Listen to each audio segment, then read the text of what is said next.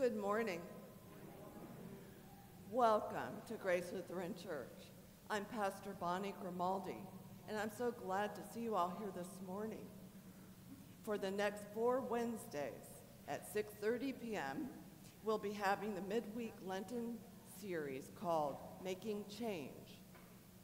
And on March 9th at 5 p.m., at our Grace Happens contemporary worship service, we are going to honor the Reverend Doug Gregory and his wife, Dr. Sanji Gregory, for their work with grief counseling for our Tusky Valley community that they've been doing here at Grace. We will also be saying thank you to our intern. It'll be her last worship service with us, Mackenzie Radloff. And we continue to pray for the families and the friends of the Tusky Valley School community who are still suffering such tragic losses. And we continue to pray for Israel, Palestine, and Ukraine, that the killing of innocent people will stop and the wars will end and there will be justice, healing, and peace. As we go to our prelude, let us turn our hearts and minds toward worship.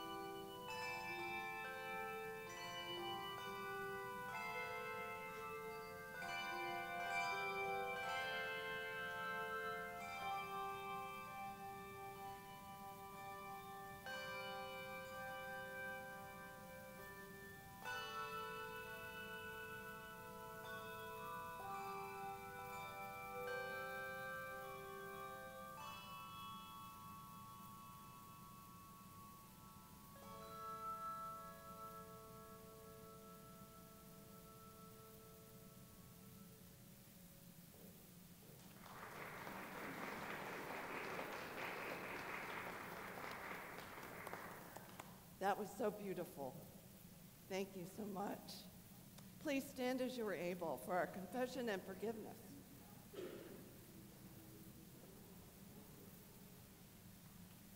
Blessed be the Holy Trinity, one God, creator of darkness and light, word of truth, wind sweeping over the waters. Amen. Held in God's mercy, let us confess our sin in the presence of God and of one another. Holy God, we confess that we are caught in the snares of sin and cannot break free. We hoard resources while our neighbors are hungry and cold. We speak in ways that silence others. We are silent when we should speak up. We keep score in our hearts. We let hurts grow into hatred. For all these things and for sins only you know, forgive us, Lord. Amen. Here is a flood of grace. Out of love for the whole world, God draws near to us, breaks every snare of sin, washes away our wrongs, and restores the promise of life through Jesus Christ. Amen.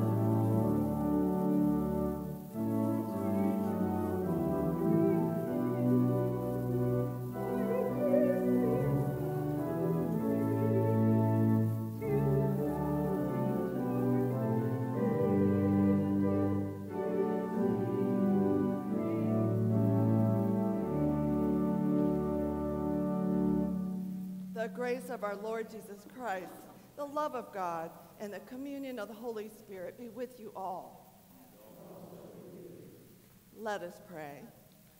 O God, by the passion of your blessed Son, you made an instrument of shameful death to be for us the means of life. Grant us so to glory in the cross of Christ, that we may gladly suffer shame and loss for the sake of your Son, Jesus Christ, our Savior and Lord, who lives and reigns with you in the Holy Spirit, one God, now and forever. Amen. In peace, let us pray to the Lord.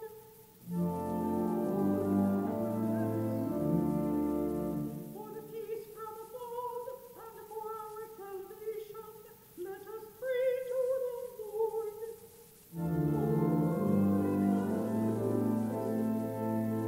For the peace of the whole world, for the well-being of the Church of God, and for the unity of all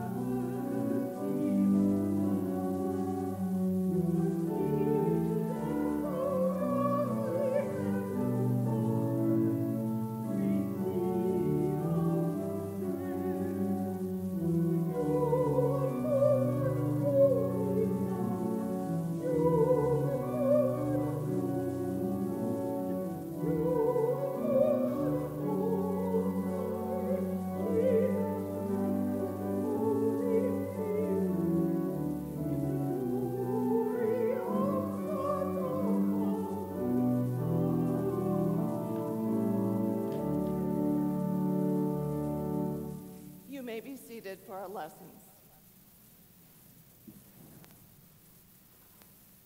Good morning. Our readings are for the second Sunday in Lent.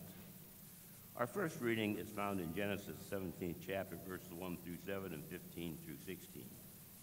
When Abram was 99 years old, the Lord appeared to Abram and said to him, I am God Almighty.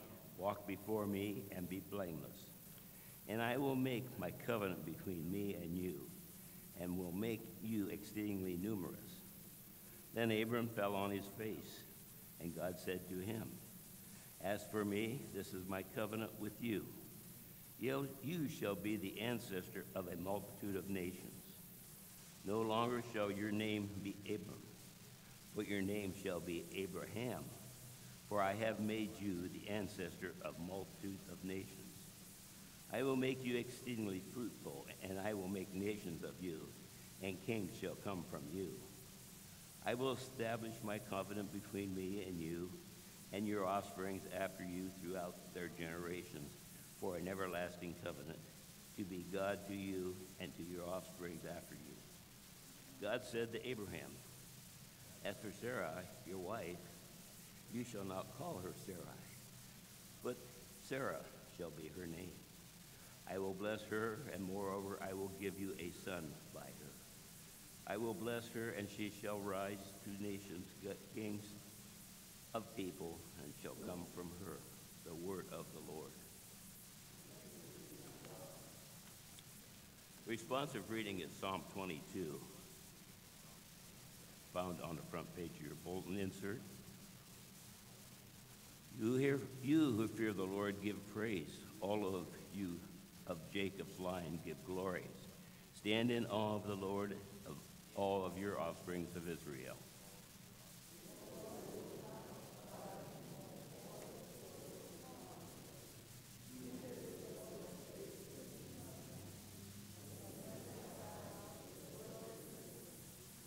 From you comes my praise in the great assembly.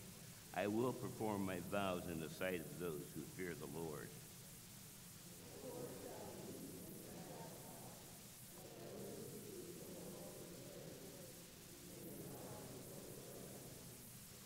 All the ends of the earth shall remember and turn to the Lord. All the families of nations shall bow before God.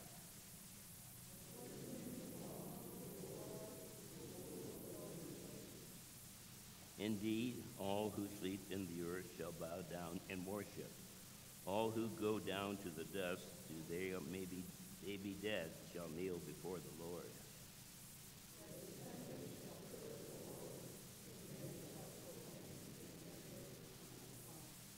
They shall proclaim God's deliverance to a people yet unborn, saying to them, the Lord has acted. Our second reading is found on the 4th chapter of Romans, verses 13 through 25. The promise that he would inherit the world did not come to Abraham or to his descendants through the law, but through the righteousness of faith. If it is the adherents of the law who are to be the heirs, faith is null and the promise is void. For the law brings wrath, but when there is no law, neither is there violation. For this reason, it depends on faith, in order that the promise may rest on grace and be guaranteed to all of his descendants, not only to the adherents of the law, but also to those who share the faith of Abraham, for he is the father of all of us. As is written, I have made you the father of many nations. In the presence of God in whom he believed, who gives life to the dead and calls into existence things that do not exist. Hoping against hope, he believed that he would become the father of many nations, according to what was said. So numerous shall your descendants be. He did not weaken in faith when he considered his own body, which was already as good as dead, for he was about 100 years old, or when he considered the barrenness of Sarah's womb. No distrust made him waver concerning the promise of God, but he grew strong in his faith, and as he gave glory to God. being fully convinced that God was able to do what he had promised. Therefore his faith was reckoned to him as righteousness. Now the words was reckoned to him were written not for his sake alone, but for ours also. It will be reckoned to us who believe in him who raised Jesus, our Lord, from the dead, who has handed over to death for our trespasses and was raised for our justification. The word of the Lord.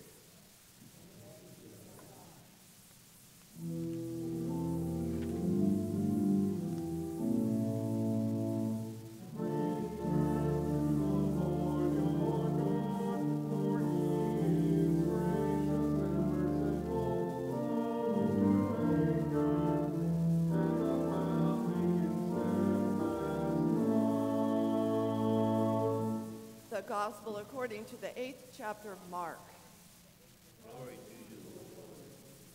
Then he began to teach them that the Son of Man must undergo great suffering and be rejected by the elders, the chief priests, and the scribes, and be killed, and after 3 days rise again. He said all this quite openly, and Peter took him aside and began to rebuke him. But turning and looking at his disciples, he rebuked Peter and said, "Get behind me, Satan, for you are setting your mind not on divine things, but on human things." He called the crowd with his disciples and said to them, If any want to become my followers, let them deny themselves and take up their cross and follow me. For those who want to save their life will lose it, and those who lose their life for my sake and for the sake of the gospel will save it. For what will it profit them to gain the whole world and forfeit their life? Indeed, what can they give in return for their life? Those who are ashamed of me and my words in this adulterous and sinful generation, of them the Son of Man will also be ashamed when he comes in the glory of his Father with the holy angels. The Gospel of the Lord. You may be seated. Do we have children with us today that would like to come forward for children's sermon? Okay, we do.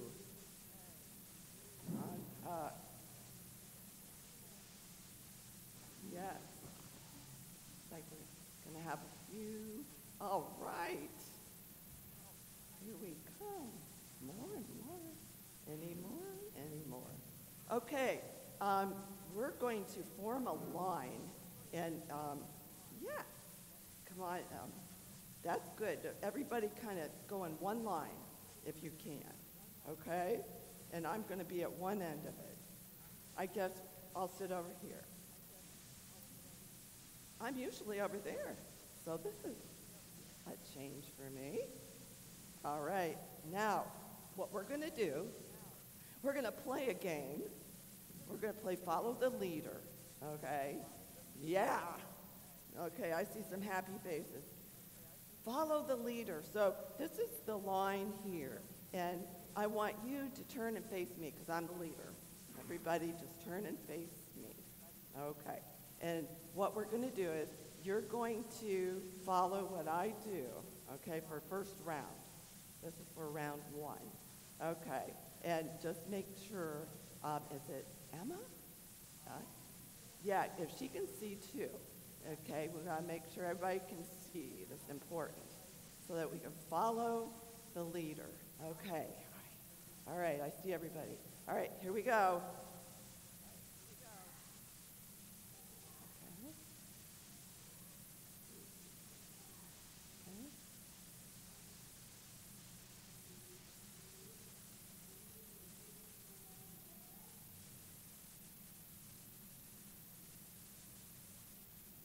Okay, very good. You guys did that well. Now for round two, I want you to turn around and face the other direction. Just turn around and face the other direction. Okay, and I will begin and we'll do the same thing. Well, you will follow me, but you won't be looking at me. Okay? Here I go.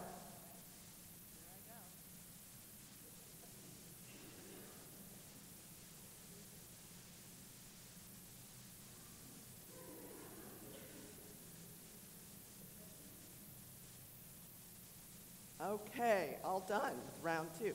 How did you feel about round two? No. Yeah. Yeah. You couldn't follow me very well if you weren't looking at me, right? You lost everything. Okay. Wow. Okay, that's a profound thought. Well, I thought that would be a really good example to illustrate our scripture lesson today. Okay? In our scripture lesson today, Jesus, who is the leader of his disciples, is telling them that he is going to have to undergo some really bad things. Okay? And Peter, one of his disciples, speaks up and he says, he wants Jesus, avoid those bad things. Okay? And Jesus said, well, anyway, we'll get to what Jesus said in a minute. But Peter wants Jesus to avoid those bad things. Do you know what happened? What happened to Peter is exactly what happened to you guys in round two. He turned around and he wasn't looking at Jesus. He wasn't following Jesus. When he said for Jesus, he told Jesus what to do. And we don't really do that, do we? No. So he got turned around and he just told Jesus what to do. Oh, not good. So, but do you know that that's easy to do? It's easy for us to get turned around in life and forget to follow Jesus, right? Sometimes we get turned around. And how do we keep ourselves from, how do we get turned back around? Doing a good thing. Yes, Clay?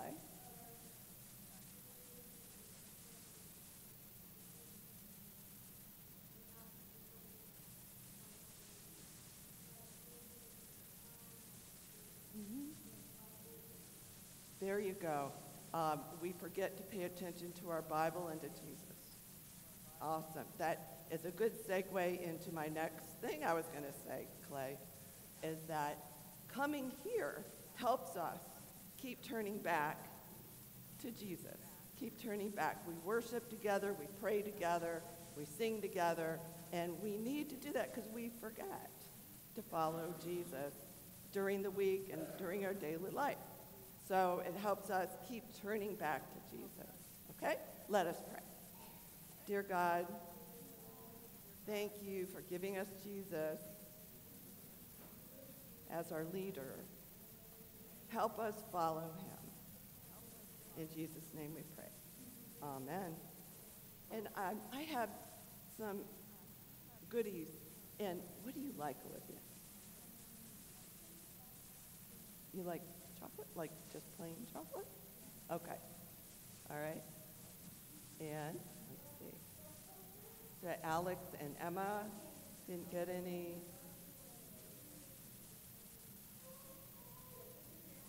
Oh, you can go to Children's Church, those who are wanting to go to Children's Church. Okay? Yeah. There's all kinds of stuff in there. Anything look good to you? Hard to decide? Okay. Take a couple. Yeah, you can take more than one. No? Okay. There you go. All right.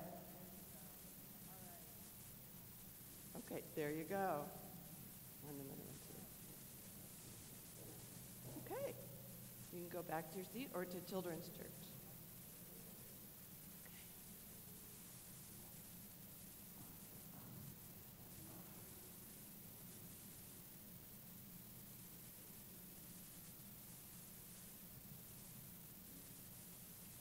Please pray with me. Dear God, help us to get behind Jesus, the one whose love defines us. In Jesus' name we pray. Amen. And Peter took Jesus aside and began to rebuke him. The more time I spend thinking back on my life and the more honest I am, the more I understand that the things I say and do toward others and the ways that I respond to certain situations are much more about me than they are about the other person or the circumstance. And I think that applies to Peter in today's gospel. Peter's response to Jesus reveals much more about him than it does about Jesus. It's not too hard to see and understand Peter's situation. I think he's afraid. I think he's feeling unprepared and overwhelmed by what is going to happen.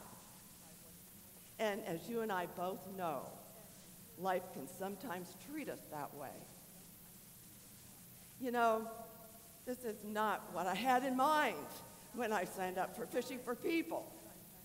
I can easily picture Peter saying to himself, I did not sign up for rejection, great suffering, and death. This was never my plan.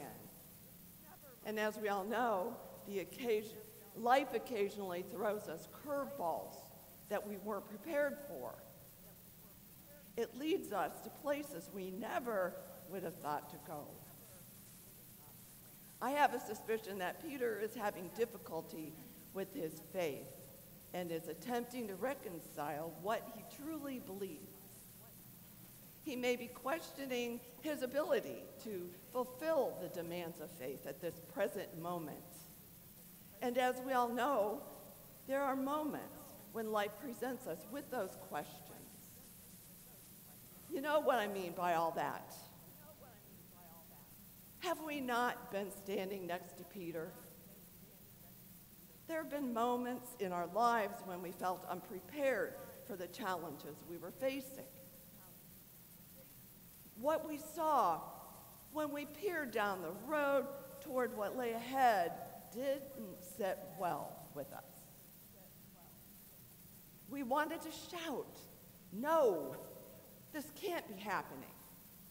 It can't be. Have there never been moments when you felt afraid, overwhelmed, or unprepared by life? Have you not had moments when you had no desire to face the challenges that life was presenting to you? Have there not been moments when you questioned the ability of your faith to withstand life's challenges? Forgive not once, not twice, but 70 times 7? Love my enemy? When your cheek is still red and stinging, turn the other? Think about capturing that exact moment in your life with a photo. How would it appear? Would you like what it shows?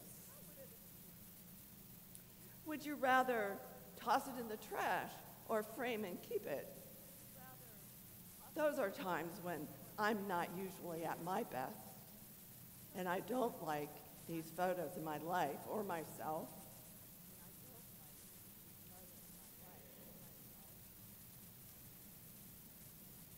These, without a doubt, these are the kinds of photos that we wish we could take out of the album of our life. Without a doubt, we wouldn't want anybody else to see them. Peter would probably choose to get a retake. Nevertheless, we have all seen those kind of photos in our lives. All of us have seen bad photos of ourselves. Photos that portray us as less than or different from who we know ourselves to be or desire to be. We are more than what that single photo can portray, though. I think we know that, but don't live it. We act too quickly to take that one photo, that one moment in time, and interpret it as a perfect representation of our identity and way of life. Period. After taking that one photo of ourselves, we say, This is me. This is how I live. End of story. We consider that photo to be the final judgment of ourselves. And occasionally we take those kinds of photos, hold them up to someone else, and make a final judgment on them too. You did this. You are this person. I will always see you in this way. But can the whole story really be told in one photo? No. Life is not as much like a photo as it is a motion picture that is dynamic, active, changing, and unpredictable. Not only is there more to Peter than what is presented in today's gospel, but there's also more to you and more to me than the photos we wish we could take out of the album of our life. Each photo is part of a greater story. That is true of Peter, just as it is true of you and me. The gospel today is only one photo of Peter. Peter rebukes Jesus after taking him aside. Jesus then turns and rebukes Peter, calling him Satan. You are the one who deceives. You are the enemy. You are the one who is tempting. Peter, you are not in line. Step behind me. Are you really thinking that Peter only has that one photo? Not me. Peter is identified as the confessor, the one who recognizes Jesus just 4 verses earlier. You are the Messiah. The man in these 2 photos is exactly the same. Do you recall the day that, full of faith, Peter got out of the boat and walked on the same water that Jesus did? It would be a frame-worthy photo to display on the wall. However, a few minutes later, if you took another photo, you would see Peter terrified and sinking, calling out for help, and Jesus asking, "You have little faith, why did you doubt?" Or what about the photo of Peter? Excuse me.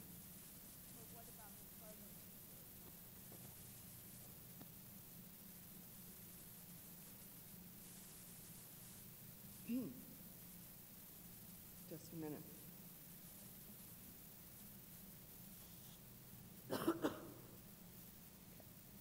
All right.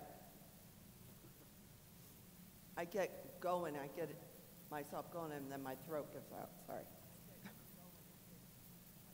Okay, so do you recall that day?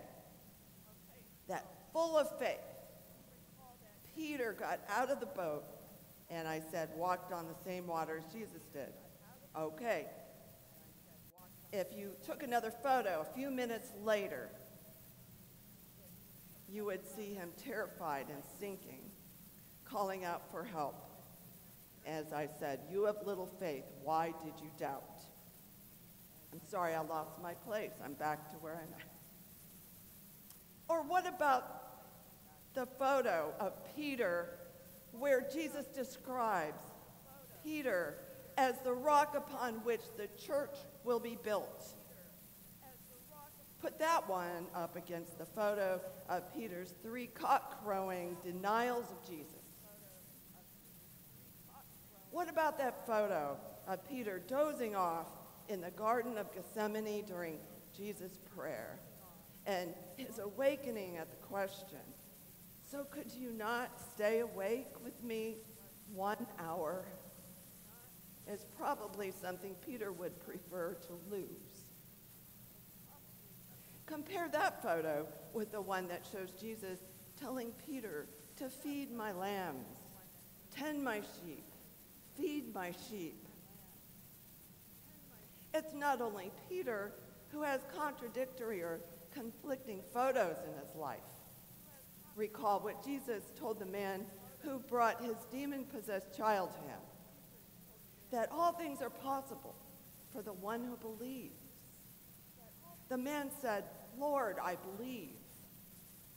It is a photo of faith, but the photo changes. The man continues, "Help my unbelief." And how many of us have never seen those two photos in our life? Jesus saw conflicting photos in his life too. Compare the two photos of Jesus in the Garden of Gethsemane. "Father, remove this cup from me, and not what I want, but what you want." Consider the different photos of Jesus hanging on the cross. my God, why have you forsaken me?" And Father, into your hands I commend my spirit. It's not just them, it's also us. Everybody has those contradicting photos in their lives. We could all go back and select the bad photo days in our lives. People have come to me countless times, each describing their life in a single photo. While it's fine for them to use a specific event to describe themselves or their lives, they frequently jump to the conclusion that this is all that they are and how their lives will ever be. They accept that one photo in time as a final judgment. What if we saw those photos of life as they truly are? What if we saw them as only a single still frame from our life's motion picture? A single moment in time. What if that one photo doesn't represent a final judgment, but rather information of what is going on inside of us? Information about our needs, hopes, fears, and struggles. What if it's just a photo of us attempting to make the most of what we had at a particular point in time? And it might not be our best photo. Although it may appear that we failed, that we didn't try very hard, or that we weren't the person we wanted to be. I think that most of us do the best that we can with what we have at that moment. Life can truly be difficult, scary, and overwhelming at times. Faith really does push us to our limits from time to time. Sometimes life gives us things we never wanted or asked for.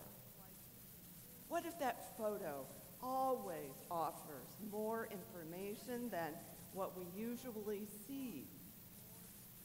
It would be very simple to say Peter failed based on the photo of today's gospel. He did not make a good disciple. He wasn't faithful. Rebuking Jesus was wrong. Jesus called him out. Peter probably does not want to show people that photo. What if Jesus is really telling Peter, "That's not who you are," in his rebuke of him and the sting of calling him Satan? "I know you. You are more than what this moment shows. Wake up and claim your belovedness. Trust me in my calling of you. Return to who you are." There are multiple interpretations for every photo. We can allow those single photos of our lives to chain us to the past, permanently labeling and judging us or another. Or we could just glance at them and say, "Wow, that was a terrible photo day." We say, that really isn't who I am and who I want to be. Allowing those photos to call us back to our true selves, center and original beauty. We allowed that bad photo to call us to a new life and way of being. Jesus is constantly doing that with us, just as he is doing with Peter at this moment. Jesus keeps calling us back to ourselves, allowing us to see ourselves through his eyes, being a constant reminder of who we really are and who we are able to become. Most of the time, when we look at those photos, we realize that we have betrayed ourselves and compromised our integrity. We experience regret, disappointment, and shame. Those feelings are not about judgment or punishment.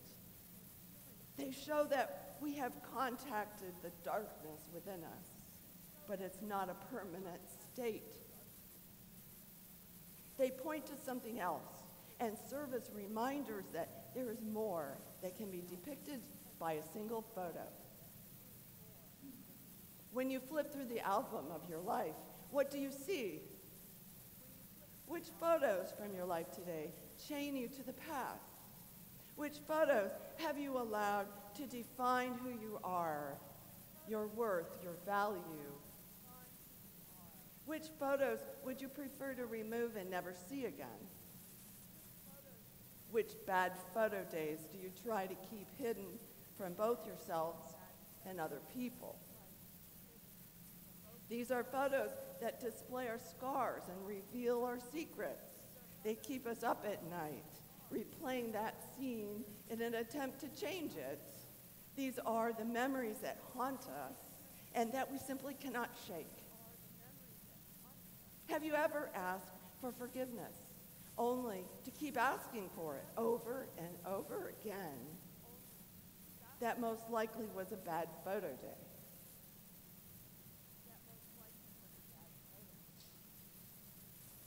Even though we would prefer to hide, erase, or alter these photos, they still hold value for us. These things that haunt us can teach us. The very things about ourselves that we would prefer not to hear can serve as a calling to a new kind of life. The very things about ourselves that we would prefer not to see can reveal to us a different way of being. Which are the bad photo days in your life? What do you currently hold on to and look at as a definitive photo of yourself in your life? No matter what those photos show or what they might be, they're always a part of a bigger story. Nobody would pay to see a motion picture, watch one frame, and then declare that they had seen and understood the whole thing. Why would we treat one another that way, or ourselves? That is definitely not how Jesus treats Peter. The church is built upon the same rock that sank in the sea of doubt. The one who denies Jesus is also the one who feeds and tends to Jesus' sheep. Jesus sees beyond the photo of the moment. That is true of Peter, and it's just as true of you and me. Perhaps we ought to gather up those photos that we'd like to discard and take another look at them, this time through the eyes of Jesus, looking for things we've never noticed before, like the beauty hidden in disfigurement, the light shining in the darkness, the healing that comes out of extreme suffering, the belonging that triumphs over rejection, the life that emerges from death, and the hope that endures in the midst of despair. A holy Lent that would be. That's what repentance would be. And when Jesus told Peter to get behind me, he might have meant just that. We are not defined by a single photo in time. We are defined by Christ. It is the love of Christ that sees more in us than we tend to see in ourselves or each other. Amen.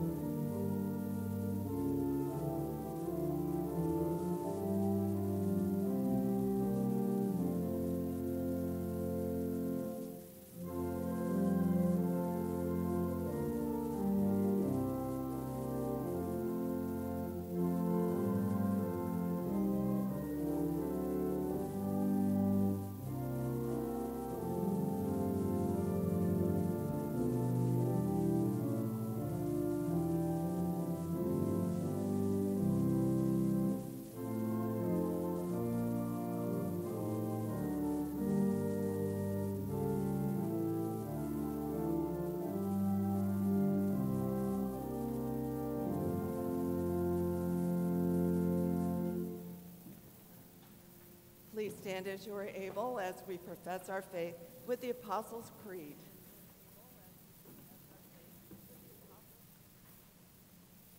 I believe in God, the Father Almighty, creator of heaven and earth. I believe in Jesus Christ, God's only Son, our Lord, who was conceived by the Holy Spirit, born of the Virgin Mary, suffered under Pontius Pilate, was crucified, died, and was buried. He descended to the dead. On the third day, he rose again. He ascended into heaven. He is seated at the right hand of the Father, and he will come to judge the living and the dead.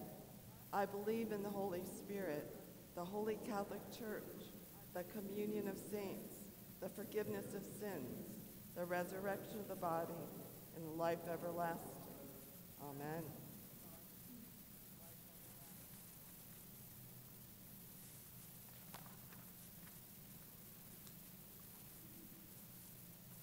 Trusting in God's promise to reconcile all things, let us pray for the church, the well-being of creation, and a world in need. We turn to you for meaning, Holy God. Nurture your children the gifts of the Spirit poured out in baptism, and let the mind of Christ guide the church. Give wisdom and discernment to the bishops, pastors, deacons, teachers, and leaders. Lord, in your mercy,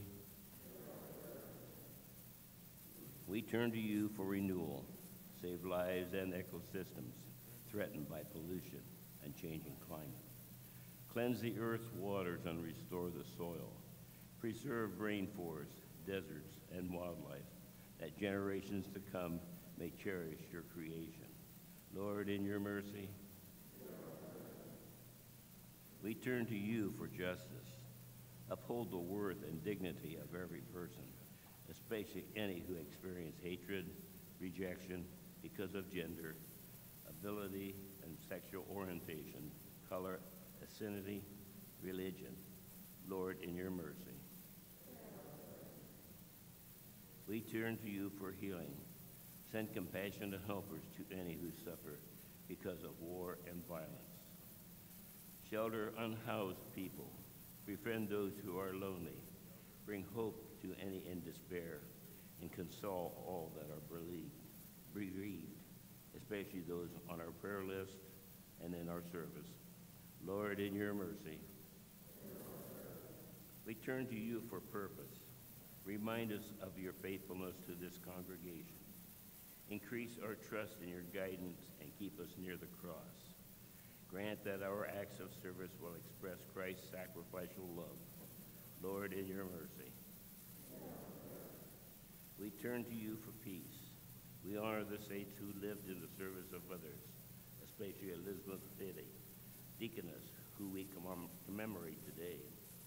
Inspire us by their example until we gather into you, kingdom. Lord, in your mercy. Accompany us on our journey, God of grace, and receive the prayers of our hearts through Jesus Christ, our Savior. Amen.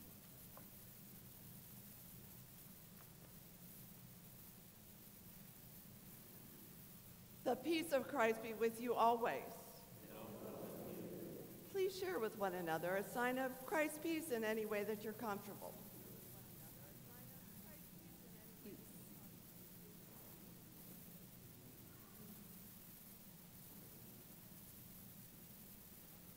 You may be seated.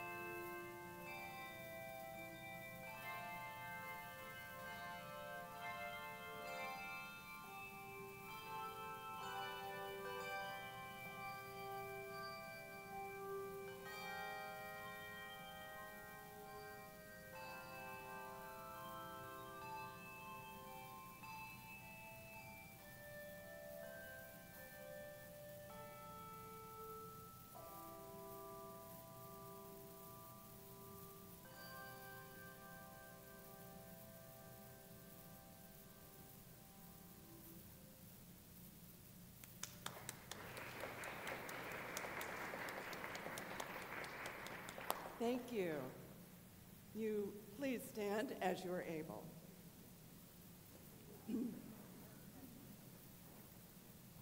The Lord be with you. Lift up your hearts. Let us give thanks to our Lord, our God.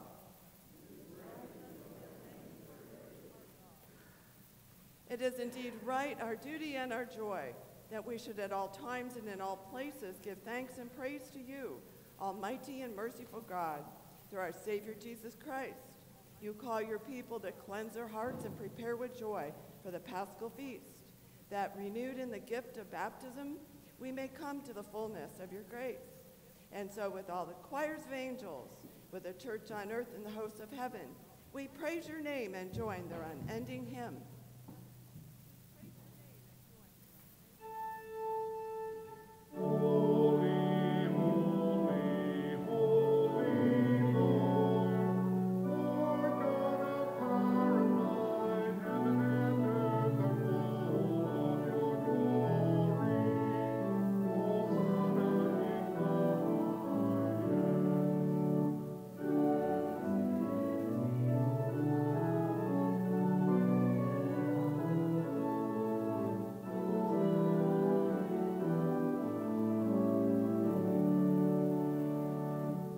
Blessed are you, O God of the universe.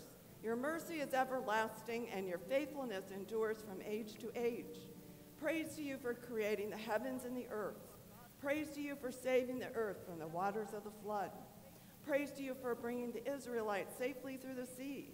Praise to you for leading your people through the wilderness to the land of milk and honey. Praise to you for the words and deeds of Jesus, your anointed one. Praise to you for the death and resurrection of Christ. Praise to you for your Spirit poured out on all nations. In the night in which he was betrayed, our Lord Jesus took bread, gave thanks, broke it, and gave it to his disciples, saying, "Take and eat. This is my body given for you. Do this for the remembrance of me." Again, after supper, he took the cup, gave thanks, and gave it for all to drink, saying, "This cup is the new covenant in my blood, shed for you and for all people for the forgiveness of sin. Do this for the remembrance of me." With this cup and bread, we remember our Lord's Passover from death to life as we proclaim the mystery of faith. Christ has died, Christ is risen, Christ will come again.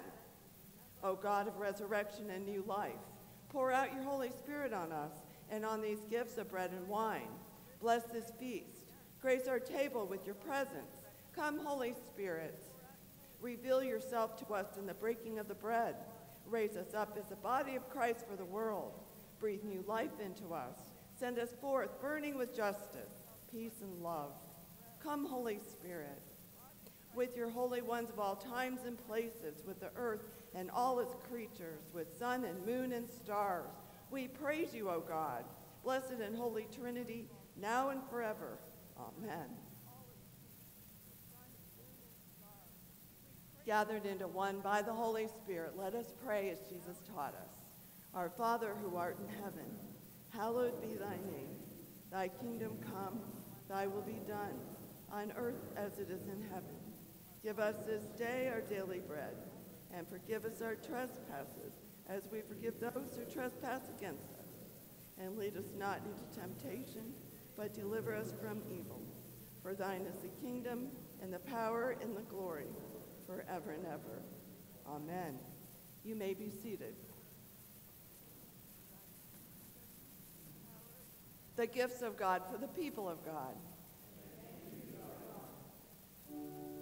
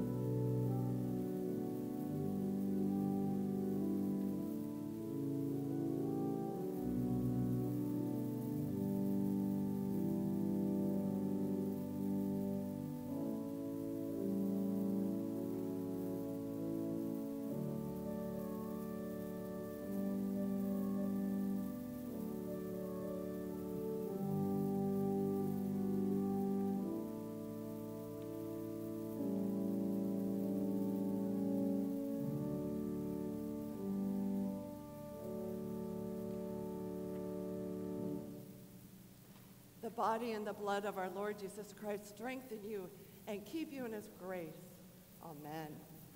Please stand as you are able.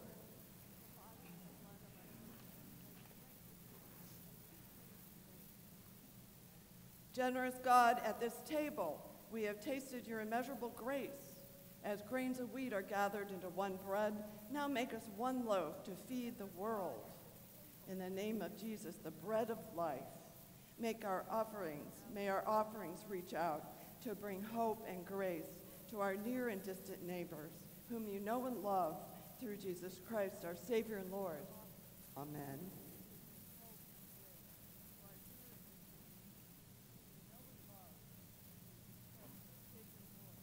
Beloved, we are God's own people, wholly washed, renewed. God bless you and keep you, shower you with mercy, fill you with courage, and give you peace. Amen.